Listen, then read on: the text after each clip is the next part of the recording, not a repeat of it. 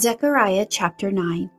The burden of the word of the Lord against the land of Hadrach and Damascus, its resting place, for the eyes of men and all the tribes of Israel are on the Lord. Also against Hamath, which borders on it, and against Tyre and Sidon, though they are very wise. For Tyre built herself a tower, heaped up silver like the dust, and gold like the mire of the streets.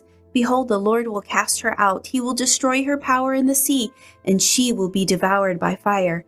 Ashkelon shall see it and fear. Gaza also shall be very sorrowful, and Ekron, for he dried up her expectation. The king shall perish from Gaza, and Ashkelon shall not be inhabited. A mixed race shall settle in Ashdod, and I will cut off the pride of the Philistines. I will take away the blood from its mouth, and the abominations from between his teeth. But he who remains, even he shall be for our God, and shall be like a leader in Judah, and Elkron like a Jebusite. I will camp around my house because of the army, because of him who passes by, and him who returns. No more shall an oppressor pass through them, for now I have seen with my eyes. Rejoice greatly, O daughter of Zion. Shout, O daughter of Jerusalem. Behold, your king is coming to you.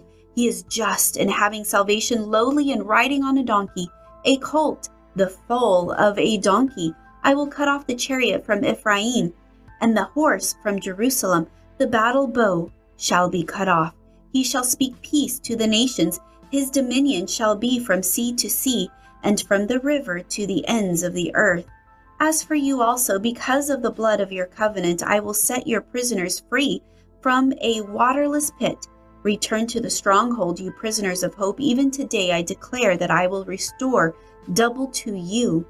For I have bent Judah, my bow, fitted the bow with Ephraim, and raised up your sons, O Zion, against your sons, O Greece, and made you like the sword of a mighty man. Then the Lord will be seen over them, and his arrow will go forth like lightning. The Lord God will blow the trumpet, and go with whirlwinds from the south. The Lord of hosts will defend them. They shall devour and subdue with sling stones. They shall drink and roar as if with wine. They shall be filled with blood like basins, like the corners of the altar. The Lord their God will save them in that day as the flock of his people, for they shall be like the jewels of a crown, lifted like a banner over his land. For how great is its goodness, and how great its beauty! Grain shall make the young men thrive, and new wine the young women.